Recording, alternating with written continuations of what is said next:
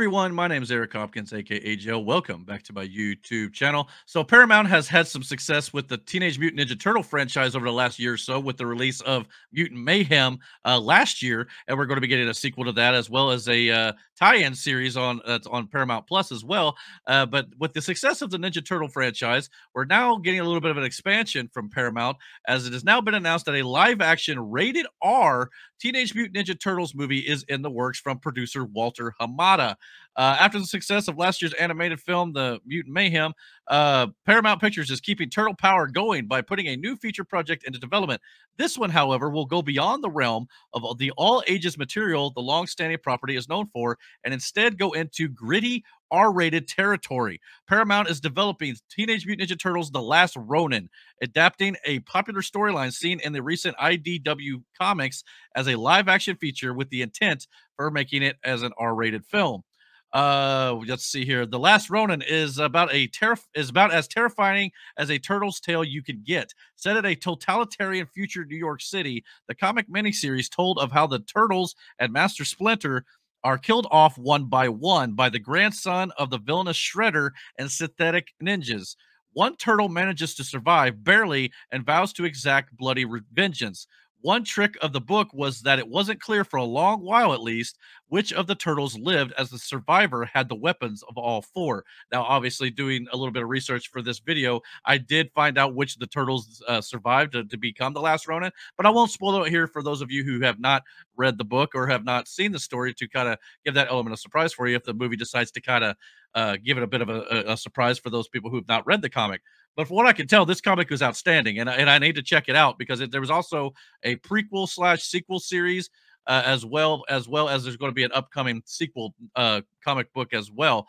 So they're definitely expanding upon this storyline that was uber successful in the comic storyline. As you can see here in the photo here, we've got a Ronin turtle, the last one to survive with all the weapons, as the article mentioned, of all of his brothers. So I thought the selection of who the turtle was in the comic, at least, made a lot of sense, considering the personality and all that sort of thing. And that's about all I'll say about it. I don't want to ruin much more than that. But yeah, this story definitely feels darker, very gritty. It's not something like we're used to seeing with the Ninja Turtles on film. It's usually more, for kids and things like that. Obviously, the first couple Ninja Turtles movies, well, at least the first one back in 1990, was a little bit darker, a little grittier, and it's considered by a lot of fans as one of the best turtle movies of all time. It's kind of a classic in a lot of us 80s, 90s kids' hearts, and this could definitely kind of tie back into more of that and actually go a little even darker if it's going to go for the R rating. So this could be very violent, but the thing I really love about this is they're finally going back to live action Ninja Turtle movies. So that's a great thing.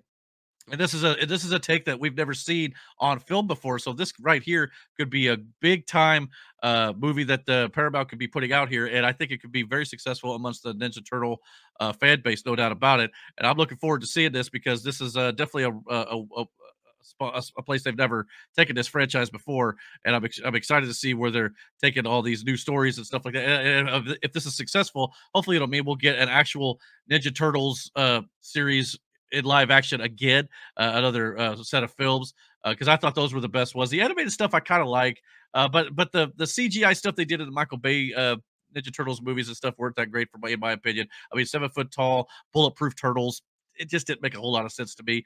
But like I said, I'll give that movie credit a little bit for trying to do Krang and the Technodrome and Bebop and Rocksteady, which the other ones did not try to do early on in the 90s. So they tried to do a little bit with the mutants.